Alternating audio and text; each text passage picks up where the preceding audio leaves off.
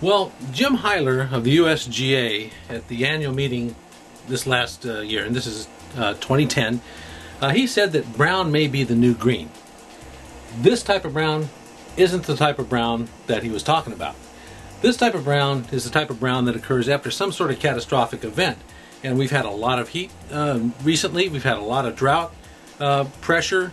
So this type of brown is something that's a little unique. It happens pretty fast. It's the type of brown that you have to decide what you're going to do with it. Are you going to try to make this area recover? Are you going to use some management practices to try to get the turf back? Or are you going to get the sod cutter out and then just get rid of it? So what we're going to do in this short video is talk about how to get this type of ground fixed, if you can, and look a little bit more closely at the plants to see if they are able to recover and what those clues are you might use to determine how much of this might come back and how much of it's going to go. And one of the important characteristics, one of the important features, is to set the expectations for your golfers and your members. When you have this type of damage, before you make any decisions on what you're going to do, I know you're going to want to get out there and get rid of it sometimes. You just want to replace it, and that's okay. But give it about 5 days. And I think after 5 days, when you look at the samples, you'll be able to make a judgment on whether or not that turf might recover, or whether the knowledge of the damage that's occurred will let you know that with the coming weather conditions, like if it's still going to be hot for a long time, that type of damage probably isn't going to recover, and you might have to take some more aggressive action.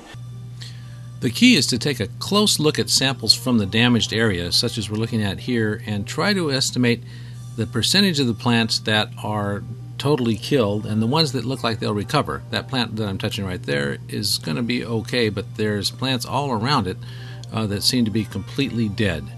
If we look at these plants, those have no living leaves, and this plant here, everything is completely killed. Those plants will not recover. There may be only 10% of the plants in the area that are going to survive in this situation. So this is a very severe impact. But if you wait for about 5 days, just to make sure that when you look back in these samples that there aren't enough plants to allow rapid recovery, you'll be able to make a firm decision that it's the time to either reseed or sod those damaged areas. And some of these don't look like there's anything alive, but if you look closer, you'll see just a small tip of meristematic tissue growing down, coming in the plant, and that may recover in that 5-day period that we're talking about. So it's worth watching these things to make sure that there's nothing alive in there, because it's much better if you can get the green reestablished from existing turf than it is to reseed or resod.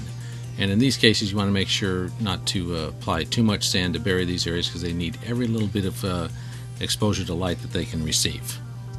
Well, when you encounter a situation like we showed in the first part of this video, it's really difficult to tell what's going to happen. In a lot of cases, it's hopeless, but in other cases, you've got a chance to do something to maybe bring the turf back.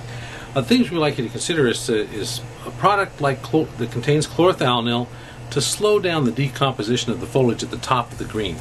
When it's allowed to decompose at a normal rate, it's likely to collapse just due to the number of normally occurring fungi that decompose the thatch and mat layer of turf. Once you give them all that food, they chew it all up, they produce a lot of enzymes, and that will actually affect the plants that are trying to recover. So if we slow that down a little bit with a contact fungicide, it seems to make the process go a little bit more smoothly and gets less gummy right at the surface where that organic matter decomposition is taking place.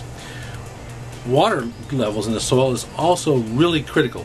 It's a catch-22 because you need to have moisture right at the surface of the green where new roots are forming, but you don't want to have the soil saturated, so you don't want to have a lot of black layer. So the recommendation we like to give people is to hand water the greens. Try to keep the moisture around 25 to 30% in the top using a 4.7-inch moisture probe from the TDR 300 Spectrum Technologies moisture meter. That gives you a good level of moisture at the top, but not too much. And you don't want to load the profile up with moisture too heavily, because too much water is going to retain heat in the soil profile. So you want to keep as little water in the soil profile as possible and enough moisture at the top so that when new roots are forming, they'll be able to peg down and get into the moisture, not so dry that they're going to die when they tries to make new roots out from the crown of the plant. And this is plants such as POA and non-stoloniferous plants that don't have a lot of stolons running underneath the soil. Bentgrasses will benefit from this too. The highly dense newer varieties of bentgrass, they'll throw the roots out near the top because they don't have any underground structures. Then if you want to deal a little bit with the color a little bit, maybe get a little bit of stress relief, a product like Chipco Signature will give you a little bit of color and give you a little bit of the Stress Guard stress relief. That might help you out just a little bit and ease the obvious look of the plants. We also like to recommend that you don't bury the greens in sand. I know the temptation to try to make the greens smooth is the first one that comes to mind. Just get the players into a condition where they won't be so mad because there was some damage to the greens. But really, if you bury that growing tip, like that small leaf that we saw that's just recovering from those damaged areas, it'll not only heat the surface, but it will also cause shading of that what chlorophyll is being produced by those little leaves in the front that are starting to develop. So try to back off on the sand top dressing until you get some good recovery. I know it's going to look a little bit rougher, the ball's going to bounce a lot, but actually in these conditions, when you have spotty damage, sometimes not putting the sand out makes it easier on the eye. Once you put sand out in an area where you've got some decline or damage, it really stands out. High contrast in the areas where the sand is in the damaged turf areas. So avoid the sand, take the hit and the complaints from the golfers, knowing that you're going to be able to get better recovery faster without the sand.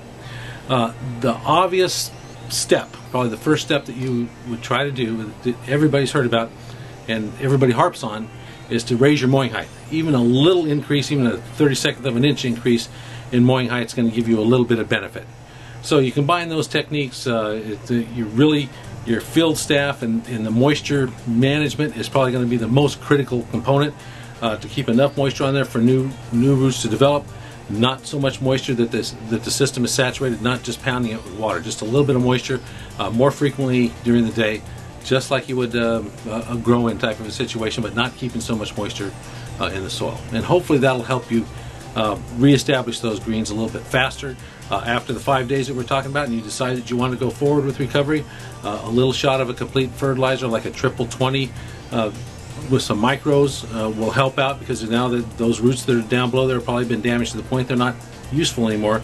So the new roots are just developing, they haven't gotten into the soil, they're going to need a little bit of extra nutrition. So about 0.2 pounds of N per thousand per week in that little period will help you out.